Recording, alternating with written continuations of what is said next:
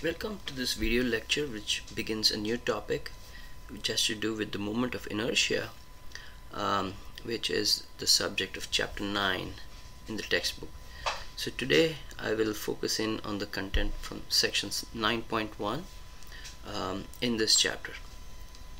So I'll begin with an introduction to the moment of inertia, why it is important to be able to calculate it, and then show you through a formal definition of the moment of inertia, which is also the second moment, how to do calculations for some simple shapes in 2 dimensions.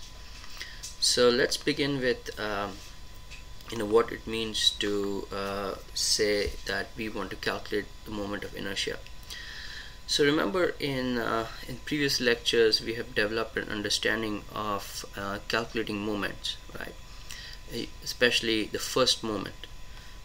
Back in chapter 7 we calculated the centroid by using first moment, which is focused on calculating essentially the center of gravity. Then we went on to encounter this situation where we apply load to a beam, and then we developed a formal process to be able to calculate, for example, the load and how it affects the stress, the shear stress or the shear force, and the bending moment as a function of length along the beam. And then we ended up creating bending moment diagrams such as this. So if you think about the moment and the bending moment diagram right here, what it is telling us is how the beam is subjected to moments that are causing it to bend or twist, right?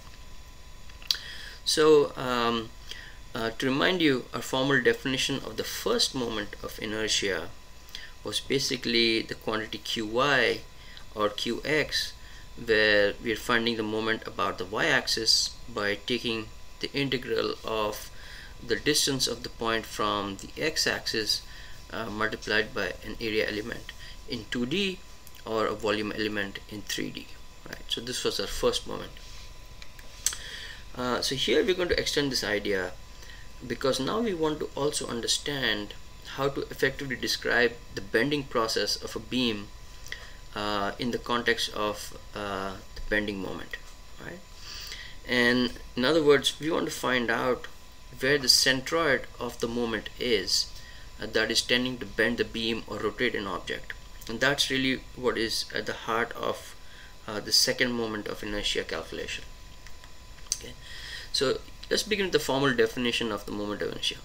So the moment of inertia is essentially the moment of the moment, right? So remember, the moment was x times dA, right, in the context of an area element, or x times dV in the context of a volume element. And of course, if you multiply the area of volume element by an appropriate specific density, you also are talking about the moment due to the mass, right? So now if I take this moment and I multiply it again by x, then I have x times x dA, which is the moment of the moment, or in other words, it's the second moment of the area. So the formal definition here is that, the moment about second moment, or the moment of inertia about the y-axis, is integral of x squared dA or x squared dV. Likewise, the moment about the x-axis is going to be integral of y squared dA in 2D or y squared dV in 3D, right?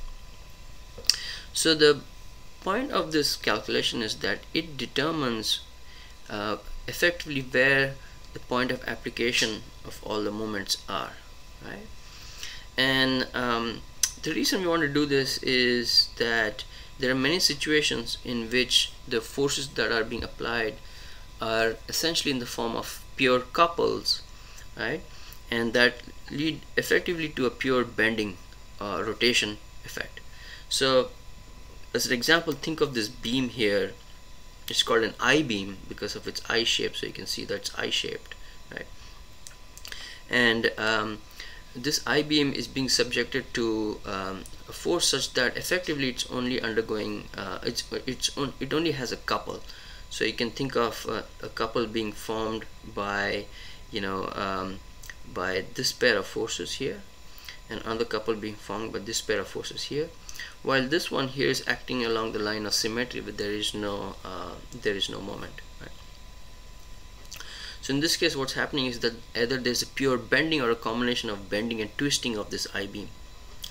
Another excellent example is to consider what happens to a body which is placed under a fluid such as water. Now, when you think about dams or other constructions in which controls the flow of water in a lake or in a river, oftentimes under the water there is a gate that is opened or closed to let the water in and out, right, to control the flow of water. So this gate, you think of this little circle here as being a gate. This gate is now being subjected to forces due to the fact that it is underwater. It turns out that from the laws of fluids, the force that is acting on the gate across an elemental area delta A is given by the pressure at that position times delta A. Now the interesting thing is that when you're under a fluid, the pressure at any given point is proportional to the height of the fluid under the surface. So for example, in this case, y is the height of this element delta A below the surface given by this position here, and that pressure is given by gamma times h. Gamma is the specific weight, which is also the product of density times the acceleration due to gravity. So in other words, P is rho g h. This is a familiar form where rho is the mass density and g is acceleration due to gravity, right, and h is the height below the surface. So there is this local pressure related force, hydrostatic pressure related force, that's acting on the body. And part of this is that if you think about the body now, it's being subjected to, so let me just show this circular gate here, and let's say this is my surface, and at every given position along this gate, now I have force acting that's dependent on the height. So h1, h2, h3, and since the heights are different, you can see that the force acting here is going to be smaller than the force acting at the deeper depth. So now you can see that as you go along this, remember this force is a pressure force, so when I look at the cross section of this gate, it's this identical force acting on both sides, right, except now the magnitude is changing as you go deeper and deeper in. So there is no linear motion here in some sense, because the force is a hydrostatic pressure force, but there's clearly a bending going on here, because the force down below is much larger than the effective force up there, right? So that's why this is being subjected to something like a pure bending process. So let's stop for a moment and kind of just let this sink in, because understanding the physical meaning of the moment of inertia is important in many different aspects of engineering. So again, so if I think about the moment of inertia of a plane area about a given axis, what it is measuring is how difficult it is to change to bend it or change its angular motion about the axis. So that means to rotate it about the axis. So in other way, it's also telling us how resistant the object is to bending or twisting about a given axis, right? So the larger the moment of inertia, the more difficult is it to bend that object or to rotate that object about a given point. Think about how you would tie a stone to a string and try to rotate it around around an axis. You'll find that the larger the stone, the harder it is to rotate around that axis, right? So that's kind of a very simple way to think about the moment of inertia. Now the moment of inertia calculation, if you think about it, we are thinking in terms of area or volume, and that is very easily converted into a mass by multiplying by the appropriate areal density or the volume density of the object, right? And what it is telling us that in some ways it's telling us how far each part of the object is from a given axis, right, in terms of its mass or volume. So the larger it is, the further away it is from the axis, the larger is its moment of inertia. Okay, so for example, let's say this is my axis here, and I have an object located here, which has a moment of inertia about this axis. Let's call it I1, versus the same object here, which is located much closer to the axis. So I2 here is going to be much less than I1. Okay, so it's going to require much less force to rotate this object around this around the center here as compared to this one out here. So that's in a sense another way to think about the moment of inertia. Okay, so now let's think about how to do the calculation for the moment of inertia, especially for the 2D case, right? So again, we'll go back to this example of a body submerged within the fluid, so that you get some more confidence working with such problems, right?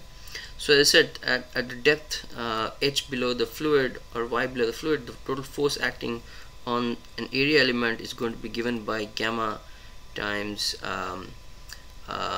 y, which is the height below the fluid, times delta A, which is the area of the fluid, right? So that's what this is. And remember, we are at a height of y below the fluid. Okay, so the moment now can be calculated about the y-axis. So the y-axis is right here. So we are trying to think about what is the tendency for this object which is being subjected to the hydrostatic pressure and the resulting forces to rotate about the x-axis, or to bend about the x-axis. In this case, it's a standalone object inside, so we're thinking about how much force it would require to rotate it about the y-axis, and that is related to the moment of inertia. So remember, the moment of inertia is y times the first moment. So the first moment is y dA, and so we have mx is y squared dA, and then we integrate and we find the moment of inertia Ix.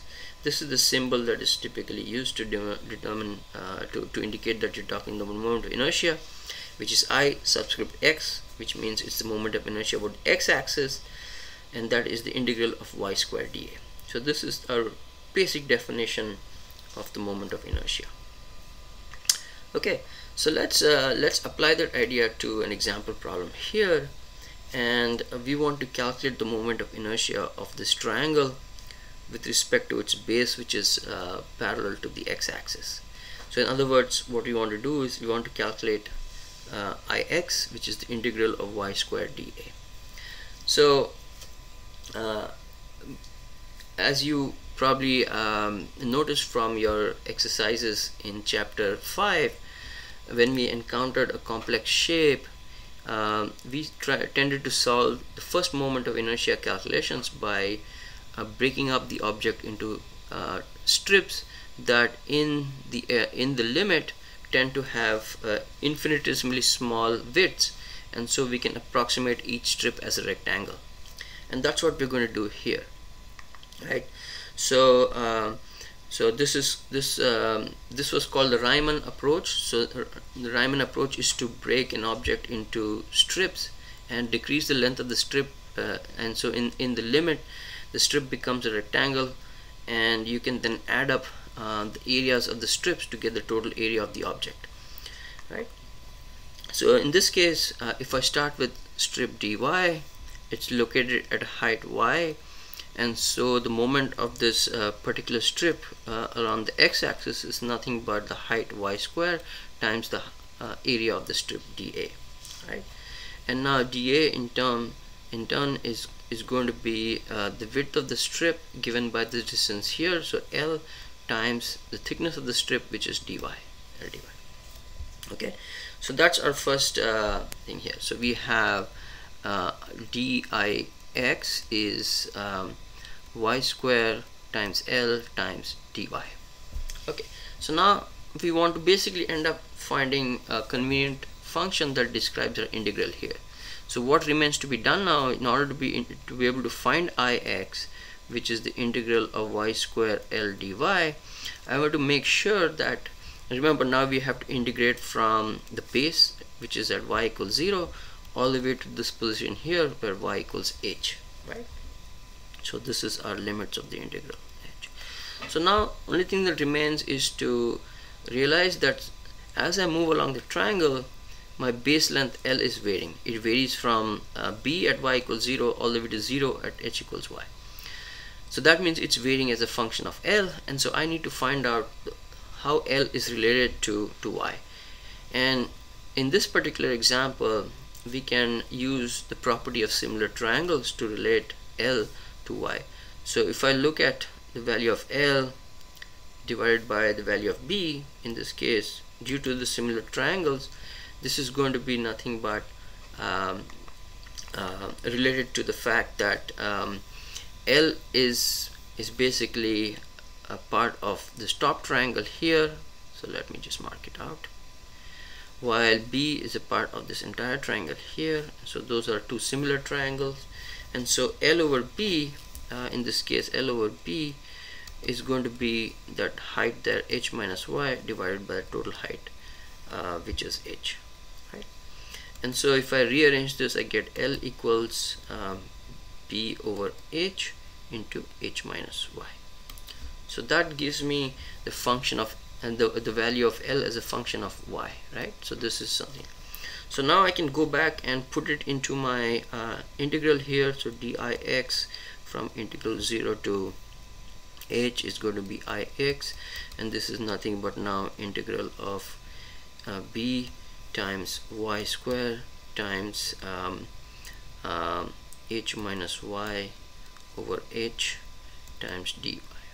Okay, and so if I rearrange this, you can see that b over h is a constant, so I'm going to just do that, and then I'm going to expand this product here. So I have hy square minus y cube dy from 0 to h.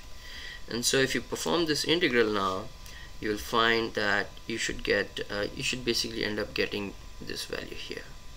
Okay, basically ix equals 1 over 12 bh to the power 3.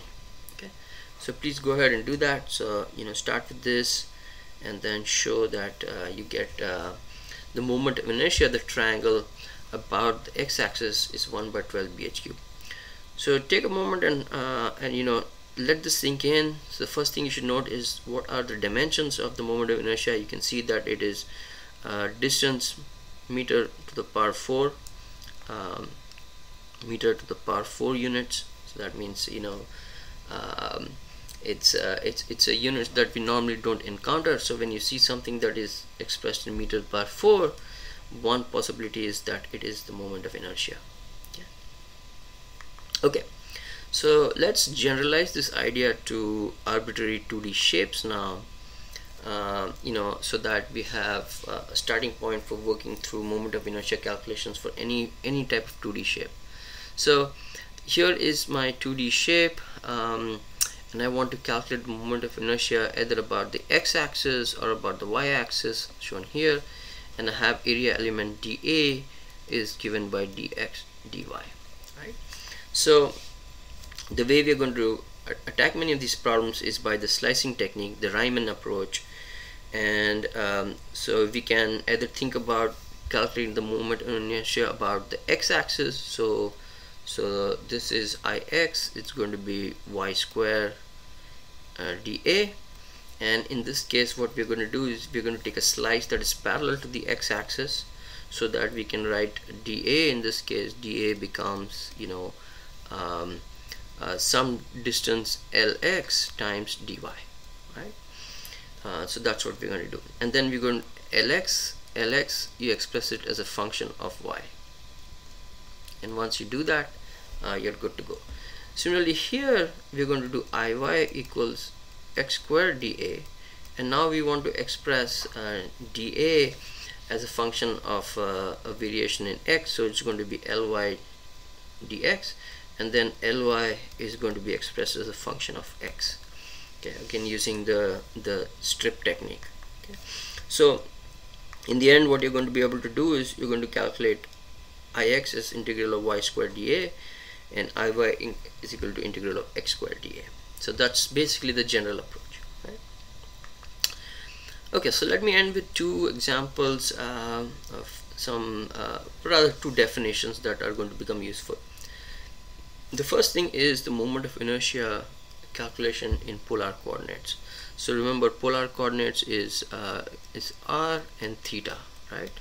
And r and theta are related to x and y. So the fact that r equals under root of x square plus y square, and theta is equal to tan inverse of y over x. Okay, so that's how you transform between polar and rectangular coordinates. Now oftentimes you have shapes like cylinders and spheres and circles that are easier to work with in rectangular coordinates, because the only thing that might be changing, for example, is theta, right? So think about an area element here at a position r at some angle theta. So its x coordinate and y coordinate are shown here, and we want to calculate its moment of inertia. Well, in polar coordinates, the moment of inertia is defined as follows. It's the integral of r squared dA, right? And depending on how you can express dA, you may have to do a double integral or a single integral. Okay, so that's something that that we will work on with examples later on. But now remember, I just said that r square is nothing but x square plus y square, right? So if I now go back and express this expression, I have basically x square plus y square dA, which is now integral of x squared dA plus integral of y squared dA, which is nothing but iy plus ix, right? And so you can see that essentially your polar coordinates can be simplified to the calculation of a moment of inertia in rectangular coordinates, or called rectangular calculations. That's what these two are. And so sometimes this transformation is going to become very useful. Okay, and that is that your polar moment can be expressed as the sum of the rectangular moments. So please make sure to remember this concept here: rectangular moment versus the polar moment. Okay, so let's end today's discussion with something that's called the radius of gyration. Okay, so remember that we have been thinking about the moment of inertia as the point in the body where the moment of moments are acting, right? So that helps you understand how a body can bend or how it can rotate about a fixed center of about some axis. So here we're going to extend that idea to thinking about the fact that, let's say that you have a body, and you want to find out at what position I can put all the mass of the body and still achieve the same moment of inertia, right? So this helps you conceptualize, how easy or how hard it is to rotate an object about a fixed axis. So that means let's say that I want to find the answer to the question that I have an automobile or I have an aeroplane. Now I have to determine where the object's mass is located in the context of making a turn about a curve, or a fighter plane trying to turn in a short radius, right?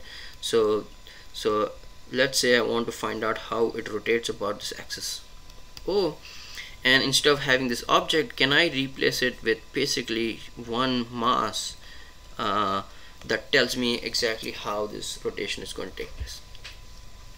So yeah, the answer is this: yes, it can be done. And the way you do it is that you basically think about an object like this that has this object A that has some diffuse shape and total mass, and replace it with a strip that's located at a specific distance from the x-axis. So let's say we want to calculate how it we want to calculate its ix, so its moment about the x-axis, which is shown here, or the y-axis, which is shown here, right? And so we can do that by saying, okay, let's replace it with a strip of the same weight at a distance that is either kx away from the x-axis or ky away from the y-axis. Okay, so what that means is that what we are saying is that ix, which is originally integral of y square dA, I am going to now take that object and keep it at a distance of ky, and find out what its moment of inertia is. And if I can equate this ky square a with my the moment of inertia calculation of the object, then I have found an equivalent position called ky, which is the distance ky from the y-axis, or a distance equivalently you can say iy is equal to integral x square dA, which is kx square a. Sorry, I think I'm using the wrong terms here, so let's just put this as kx square to be consistent with ix and iy. Okay, please make that note. So this is ix, and this should be let's see, kx square. So let's make sure. So ky here is this one here. Okay, this ky and iy are consistent. So the moment of inertia about the y-axis, remember, is the distance measured in the x dimension, which is right here, while the moment of inertia about the x-axis is this case here. The dimension, the distance is measured along the y, so that's y square. And kx is for the x-axis moment, and ky is for the y-axis. So if I do this analysis where I replace the entire object with a strip of the same mass or area or volume at the specific distances, either ky as shown here or kx as shown here, then it turns out that I can rewrite the individual values ky as being integral of iy over a, and kx is integral of ix over a. Okay, so let's see if you got it right. It seems like I might have missed some notations here, because my notations out here are saying kx is equal to square root of ly iy over a. So let's go back to this side. So what I have in the figure here is ky, and this is measuring rotation about the y-axis. So these are typos here. So this is what we should be looking at. Okay, and I will double check and make sure that we have the correct notations in the slides that I upload. But the point here is that we are finding a radius or a location about each axis such that that radius is going to be given by the moment of inertia divided by the area and the square root. Okay, and so these radii are known as the radii of gyration. So in a way it tells you, where the mass, the area or the volume of my object is concentrated in the form of a strip, so that when I rotate it about a given axis by using these particular distances or radii, it gives me the same moment of inertia of the object about an axis O. Okay, so that's the point here. And by the way, the polar radius of gyration is square root of IO. So KO is going to be square root of JO by A, which is where J is the moment of inertia in polar coordinates. Okay. If you have, as a kid, tried to spin a top, then you have encountered the idea of the radius of gyration. So remember, if you think about a top, typically it's a it's somewhat like a cone, right? You know that the top, when it's stationary, it does not spin, it does not stay stable. So now you give it a rotation, so it's rotating about some axis, and then you can let it put it on the ground, and it starts it remains stable for some time. But you might have noticed that initially when you put it, it oscillates with a certain angle. So that means it spins, but it's not completely vertical. So it might go from this state to a state where it is at some angle like that, right? So initially it's oscillating between these two, and that oscillation is a tendency is due to the fact that gravity is trying to pull it down. but the moment of inertia helps it basically remain stable, because it's hard for gravity to pull it down, because it has to overcome the moment of inertia, right? And that is being assisted by the fact that it has energy from angular motion due to the spin you gave it. So the radius of gyration tells you, in some sense, how far this object can bend away from the vertical axis before it actually tilts over, or in other words, it remains stable. So that is one example of where the radius of gyration has been experienced by you.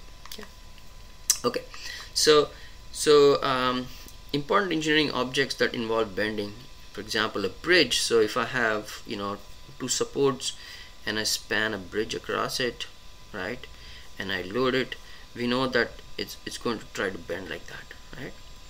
So that's where that's one example of where bending moment becomes very important.